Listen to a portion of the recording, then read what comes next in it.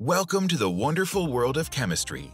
Today, with the help of the Rocket Science Kit by Mel Chemistry, we will watch a test tube fly like a rocket. Perform this experiment on the plastic tray to contain any possible spills. Don't forget to put on protective gloves and goggles before doing the experiment. To open a bottle containing a reagent, push the cap down and turn it. For the test tube rocket experiment, you will need sodium hydrogen carbonate and citric acid.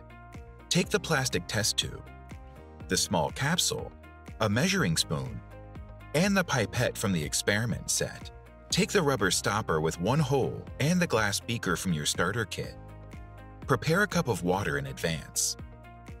Pour 2 to 3 milliliters of water into the test tube using the pipette. Try to avoid getting water on the upper area of the test tube. Set the test tube vertically in the beaker. Insert the small capsule securely into the hole in the rubber stopper. Measure 1 little spoon of citric acid into the capsule. Add 1 little spoon of sodium hydrogen carbonate. Don't close the capsule.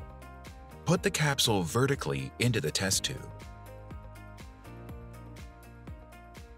Close the test tube securely with the lid. Make sure that all participants are wearing protective eyewear. Point the beaker nose in the direction you want to launch the rocket. Flip the test tube upside down and quickly set it in the beaker. Rest the test tube in the beaker nose.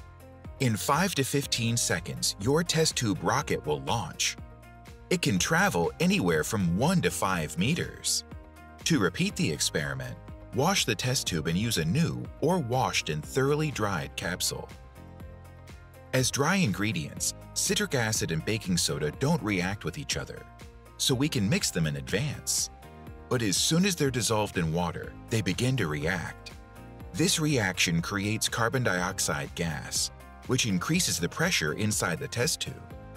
Under this pressure, the test tube separates from the stopper and launches into the air, almost like a real rocket.